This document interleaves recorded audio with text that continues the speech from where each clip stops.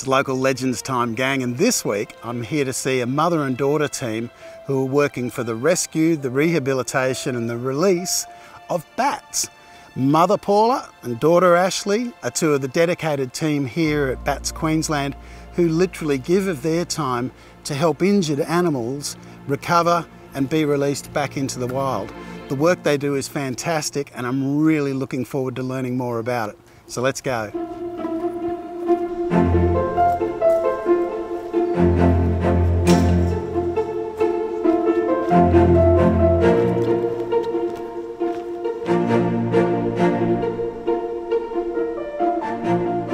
We're at Bats Queensland. We've got roughly 200 members, 250 members, and we rescue, rehabilitate and release all the flying foxes. So this is our release aviary, so we have teams of volunteers who come down. The morning shift cleans the aviary from the night before.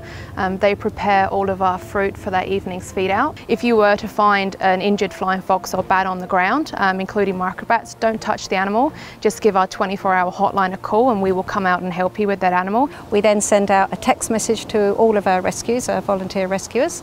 Once they've replied, we give all the details over and off they go out to the rescue. They then take the injured animal down to Currumbin Wildlife Sanctuary, and they fix them all up there and give them the medications that we need to rehab with.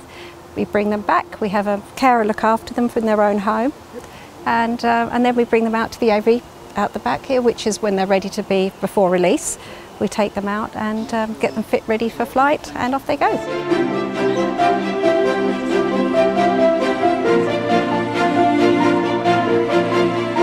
Bats unfortunately do have a pretty poor reputation, but they're actually really important for our environment. They're a keystone species. So what that means is they play a really important role in pollinating all of our hardwood eucalyptus forests. So these guys can travel up to 50 kilometres a night in search of food.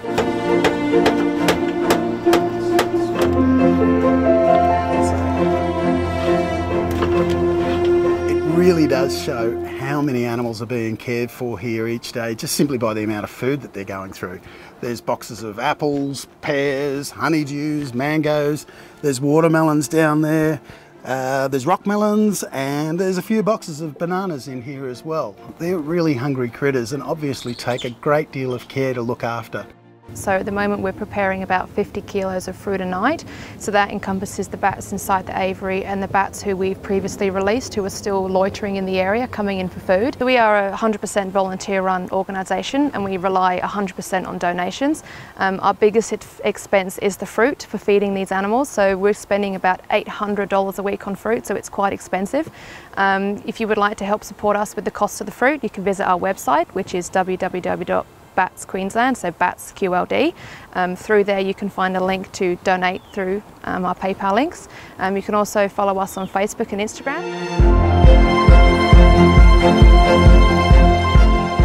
Gang, this is always my favourite segment of the program because I get to spend some time with legends like Ashley and Paula.